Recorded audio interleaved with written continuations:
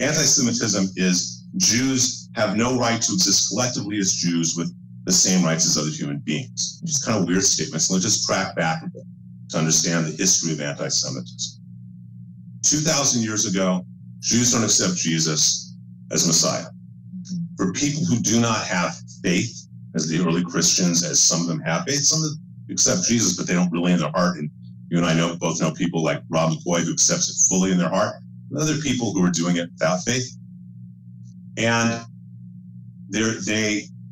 those who have less faith, the fact that a Jew exists, let alone thrives, is a threat to their faith, because how can the Jew not accept Jesus as God and still thrive? Unless he's associated with the devil. So you start having these myths that are created of the Jew being identified with the opposite of God.